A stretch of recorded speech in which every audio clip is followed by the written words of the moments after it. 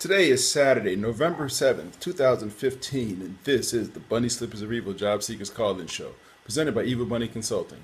I'm your host, Tyrone Griffin, and if it's 3 p.m. and you have on your bunny slippers, you are not looking for a job. Welcome, first-time and returning listeners. In this show, we discuss strategies and tactics of job search, staying motivated, dealing with career transition. For more tips, resources, daily motivations, and to listen to archive shows, go to the website, bunnyslippersofevil.com. There you will also find links to our Facebook page, our Twitter handle, and our YouTube channel.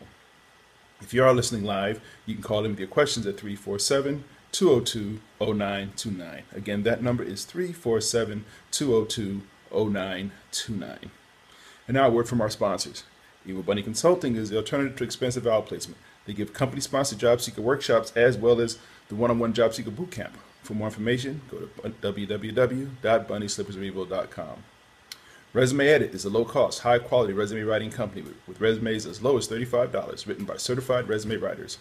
You can see them. You can find them online at www.resume4edit.com or call 404-860-2473. Be sure to tell them you heard about them on the Bunny Slippers of Evil Job Seekers podcast. Let 3dresumes.net turn your resume into a web page with a customized domain for 12 months for only $30. Help hiring managers and recruiters find you, make your resume available 24/7, and get a professional, personalized email address just for your job search. You can see my online resume at tyronegriffin.com, and for more information on how to get your own, go to 3dresumes.net. Excuse me. If you're thinking or about to look for a job in today's market, you will find a new reality in the job search process. The world has changed. Job search today is much more complicated than 5 years ago. Volumes of resumes, more applicant screening systems, depersonalized applications, panel interviews, team hiring, long complicated applications, branding and social media. Yes, the world has changed. But if you, wow. Are you still trying today? Are you still trying yesterday's tactics for today's show? My computer just cut off, so I apologize, people, for not remembering to have the rest of my script written down. Anyway, the bottom line is go to careeroyster.com. You can get a free 45-minute personalized session career assessment with their head coach, Howard Caddy. Their website is www.careeroyster.com. Excuse me. And remember their motto: the world is your oyster, be the pearl. Wow, my computer just rebooted on me. Don't know what that's all about. But anyway, welcome. I have my notes, so I'm good. Welcome, everybody, for another week. For the newcomers, first-timers, the first week of every month, we do job search Q&A. So where we just take any questions that people can call in. If you have a question, call in at 347-202-0929, or you can hit me on Facebook or Twitter during the week, or if you see me in person, you ask me a question, and I try to answer them while we're here. So that's what Job Search Q&A is about. Now, let me back up and talk about next week's show, because next week, we've been talking about it for a little while, and I'm going to keep, I told you when I first came up with it that we're going to talk about it and talk about it and talk about it till that day. Next week, Saturday, November 14th, 2015, at 10 a.m. Eastern Time, we'll be hosting Job Search Speed Dating. What's that? Everybody understands how the process of speed dating works, where you get a bunch of people, excuse me. Here's the thing about speed dating, and I know the show isn't about speed dating, but I'm going to explain how speed dating works and why it works so that you can understand what I'm trying to do here next week. You have a whole lot of people, men, women, who are looking for other men, women, whatever. And it's hard to find people. Everybody who's single can attest, it is hard to find that right person. So what speed dating does is it puts a whole lot of these people together and it connects them. Random people just connects them. You may make a love connection, you may not. But it's the mechanism that puts the people together. So what we're doing next week is job search speed dating. Now, no, we're not going out and trying to help you find your next true love. That is not the intent. What we are doing is you'll get to call up any job seekers out there. If you're a job seeker, if you are not a job seeker, you just want to practice your elevator speech. Your elevator speech is that 30-second speech where you tell, if you have 30 seconds in an elevator with a CEO and you give your pitch, People who are in fundraising, they know all about that. So people who are trying to fund startups and things like that, they know all about speed dating or the elevator speech.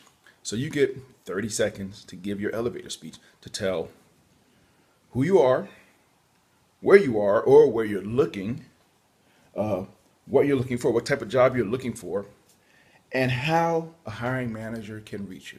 Now, at the same time I'm reaching out to job seekers, I am also actively reaching out to hiring managers. Okay, come on, listen to the show. I am not making any promises, but hiring managers and recruiters, this may be an opportunity for you to build your bench strength, to find people you didn't know existed, who are looking for jobs. Okay, you want to, say you're maybe headhunter is a derogatory term, but you're a recruiter, and you're just trying to build up your Rolodex of potential employees for people. This would be a great time to come on and just listen.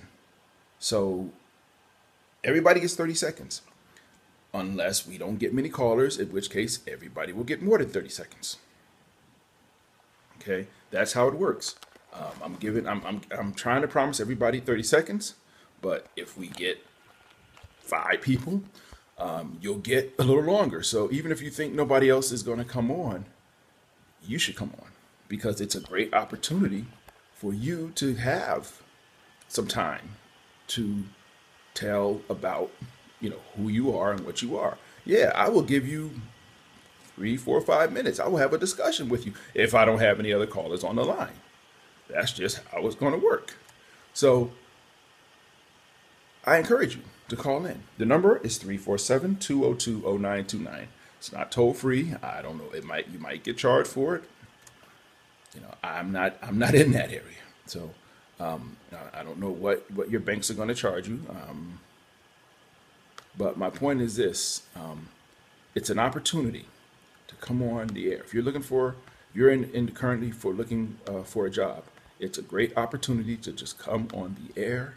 Excuse me, and maybe, who knows, somebody might hear, somebody who's looking for just who you are. Again, I'm not promising you anything. I'm just trying to, just like speed dating. Nobody promises that you're going to be going home that night with the true love of your life. Just making the opportunity to put people together. I'm not responsible for what you say. Just don't use any foul language. If you misrepresent yourself, then you misrepresent yourself. Okay, I had nothing to do with that. I can't. There's no way for me to know. But I would encourage you, if you are looking for a job, or if you know somebody who's looking for a job, I encourage you to come on. It's free. It's free. It's 30 seconds of your time. Now, how do you prepare for it? In one word, practice. In 2 or 3 or 4 more words, write down the things. Write down, it sounds crazy, but write down what you want to say. Who you are, where you are or where you're looking, what you're looking for, what type of job you're looking for, what you can get into salary if you want. I think it's the best thing, but talk about what you're looking for, what kind of things you like to do. Talk about you. This is an opportunity for you to tell people who you are. Okay, this is all it is. It's an opportunity for you to tell people who you are. Okay, and so practice it. Practice it. Write it all down. Because trust me, when you're put on the spot with your elevator speech, and I've been there, when you're put on the spot, it never goes the way you expect. It never goes the way you expect. Okay, so you want to practice it. You want it to come out naturally. So anyway, what I'm trying to do for next week is line up as many people as possible. Okay, don't call me ahead of time. You can call 5-10 minutes early if you want. Again, the number is 347-202-0929. Excuse me. I say that again, 347-202-0929. The show will be from 10 to 10:30 a.m. Eastern Time next Saturday, November 14th, 2015.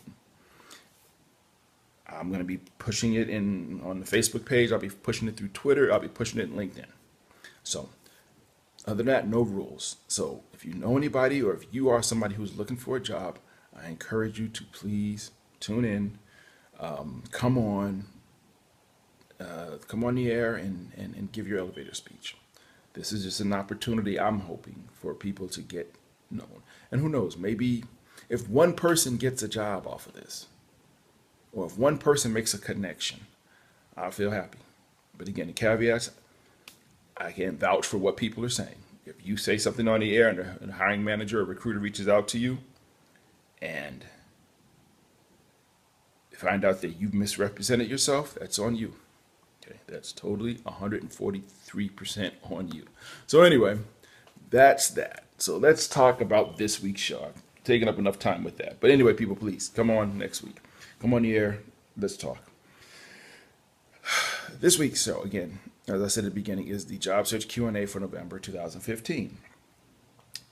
And one question I got, and this one's a good one. So we're going to start today. The question is, what do you do when you realize that your career has been sidetracked? How do you handle it? What do you do? You know, this is not necessarily, I lost my job. This is more, my job lost me. That's the way to put it. You can say it like that. You know, how do you handle it? What do you do? Well, I say just like when you lose your job. The first thing you have to do is accept it. It is what it is. Just accept this is what happened to me, or this is what's happening to me.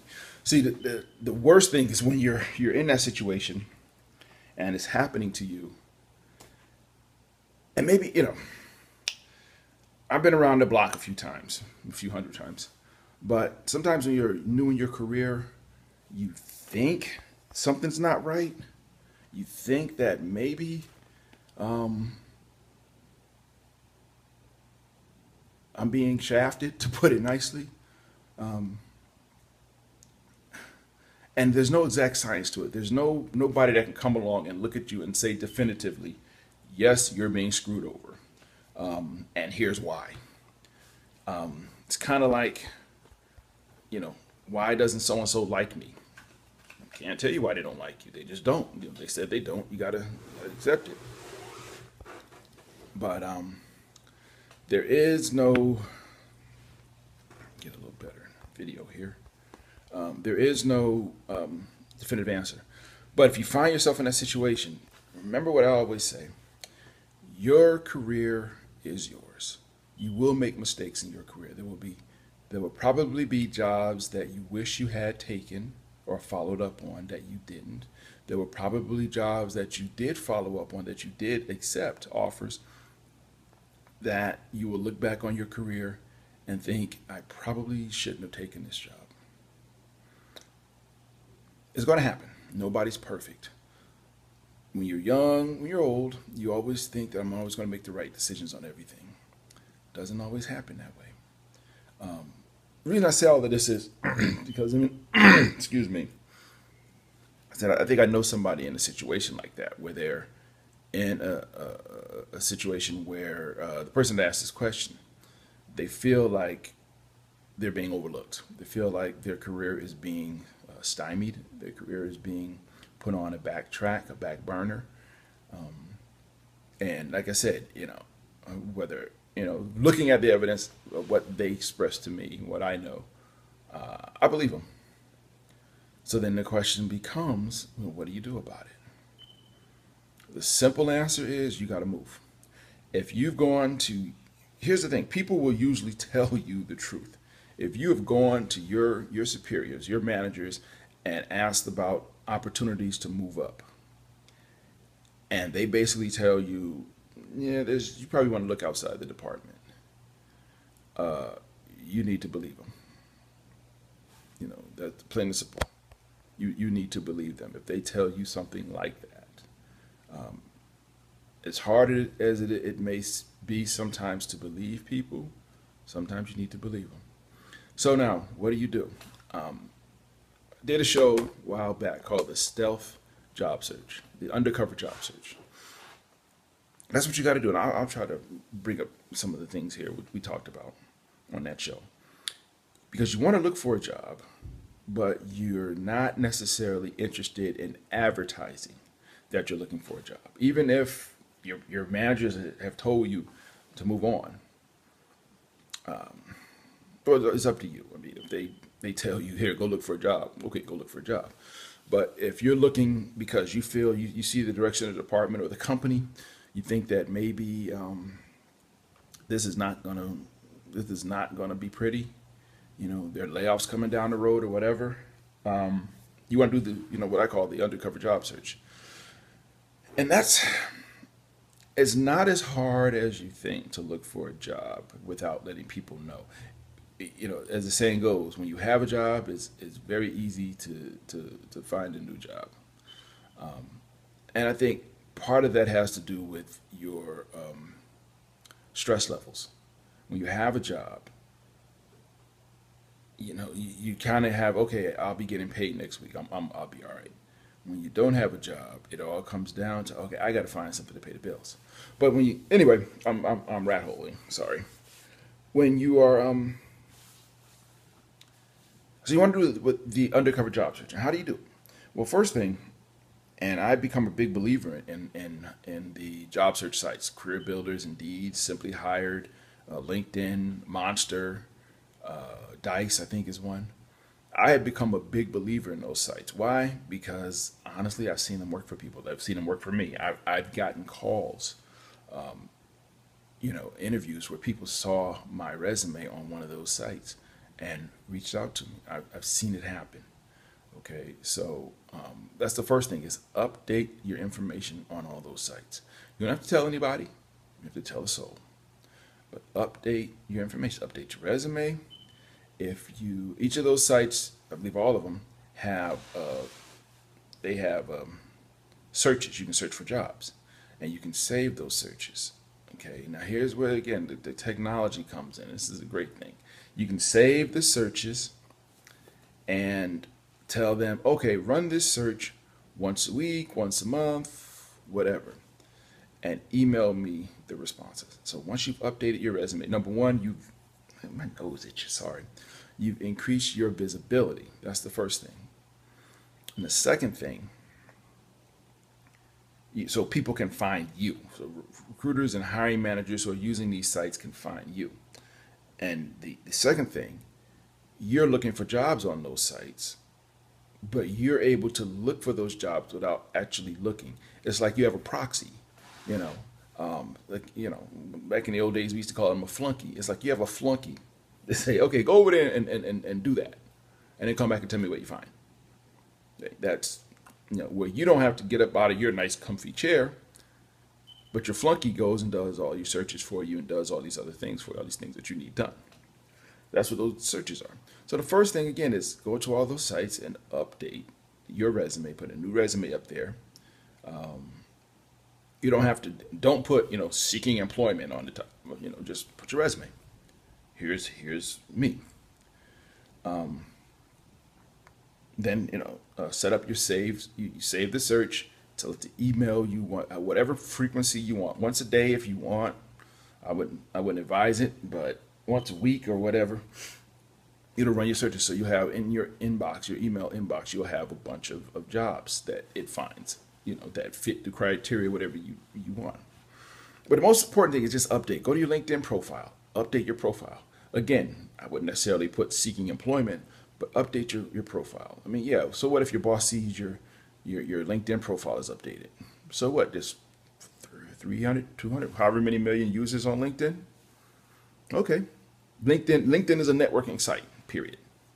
It's a way for people to put out their information, what they're looking for.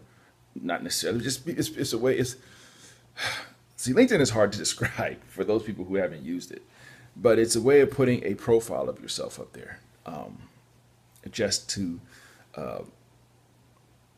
and it's looked upon very, very favorably, actually, in the business community. Chances are your boss has a LinkedIn profile.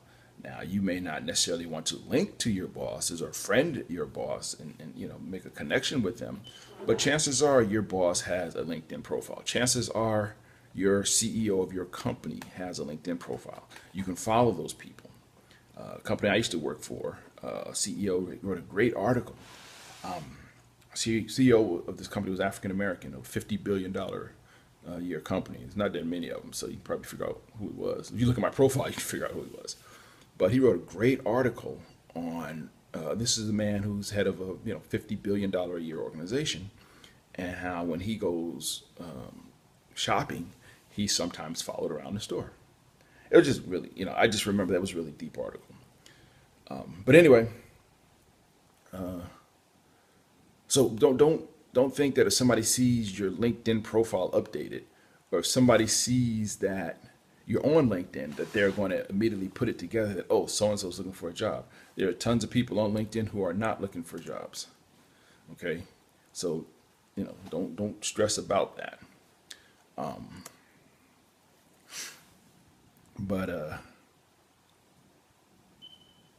But yeah, so update your LinkedIn profile.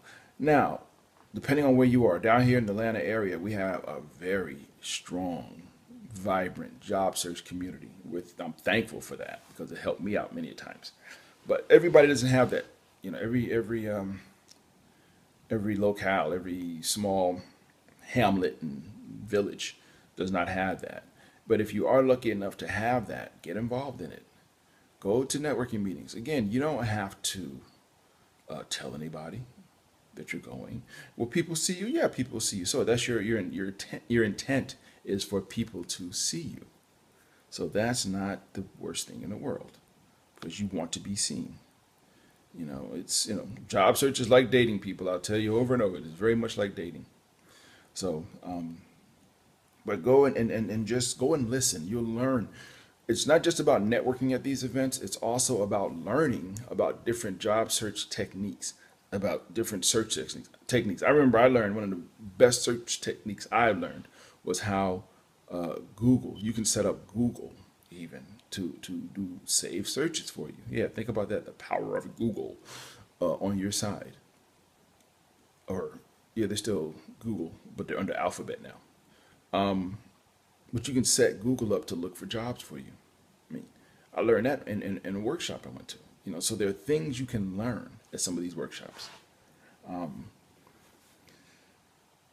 the thing about going to networking events, more than likely, the people who you see there who are out of work, you will find somebody who's working at a company that you are trying to get into.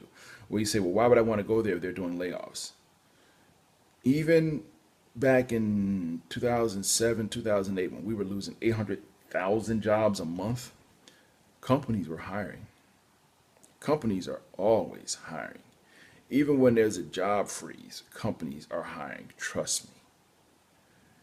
Just because a company laid off somebody in one area does not necessarily mean that they won't hire you in another area because they have a different need. So don't get discouraged by that. Go meet with these people and hang out with them. And well, don't hang out with them, but just meet people, and you'll be able to network with people. And you can network yourself into an organization through somebody who's not there anymore. It is very possible and pretty easy to do because they know all the people. So anyway. I apologize. I had some computer issues this week. I had a couple of rat holes. We got about 6 minutes left. So, but that's how you would, again, with your career, there is no perfect roadmap. There are people who've had careers that have been very successful, and chances are, no matter who they are, there have been times in their career where things were not going the way they expected. That's just the reality of it. Okay, people have those times when things are just not going the way they expect. But just like a relationship, you'll find out a relationship is not working. You decide in your mind this is not working. You accept that this is not working. Once you accept that, okay, as I always say, what are you going to do about it? That's the simple question. What are you going to do about it? It's not, excuse me, you're here in a situation now, but what are you going to do? You find yourself in a situation where, for whatever reason, you feel like you're being passed on and you Talk to your managers about opportunities, and they basically tell you that, yeah, you probably need to look somewhere else. There's no opportunities here. Don't rock the boat. You can sit back, but just like in a regular relationship, if you find yourself with a partner who you don't feel this relationship is going anywhere, then you need to decide what you're going to do. Okay, you need to make that decision, and you move on if need be. But don't worry too much about making a mistake. Here's the thing about decisions. My 30-second philosophy on decision making. Nobody makes bad decisions. Nobody. People make decisions, be it old people, young people, whatever. They make decisions with the best information they have at that time. Period. Whatever information they have at that time, that's what they use to make a decision. If it doesn't work out the way they want, it's not because they made a bad decision. It's because either they had bad information or they had an expectation of things and it didn't work out that way. And maybe that expectation is due to the bad information they had. So don't worry too much about that. Do what you feel is best for you. I will say, never stay in a situation, be it a job or dating, a situation where you feel belittled, ignored, or undermined. Don't stay.